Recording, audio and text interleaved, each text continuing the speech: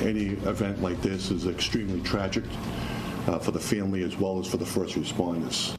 This is a heartbreaking story tonight out of Winthrop. A 2-year-old girl is dead after an apparent medical emergency. Now, how that child died, it is still under investigation this evening, and that's something that we're going to continue to follow closely for you. But tonight, there's also another issue this tragedy is putting into sharp focus for us. The 911 call for a medical emergency, it came in at 10:29 in the morning. The child arrived at the hospital at 10:52 a.m. That is 23 minutes. Every one of those minutes, they mattered.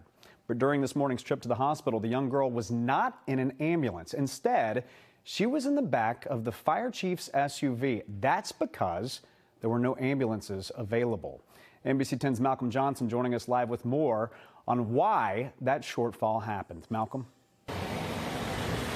Well, Colton, you kind of just talked about it. All of the town's emergency ambulances were occupied on other calls. And if just one of them had been available, that 2-year-old toddler might still be alive.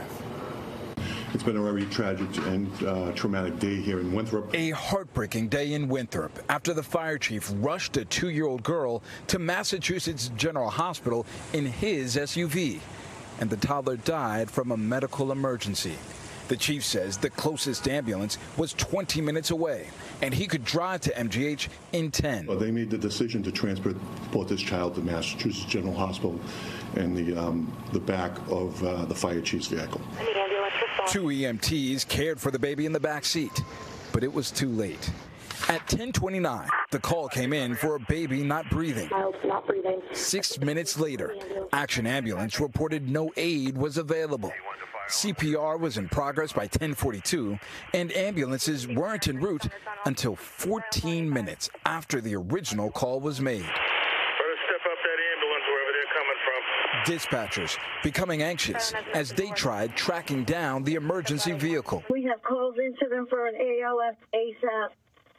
They're at Melrose, Wakefield. They're en route.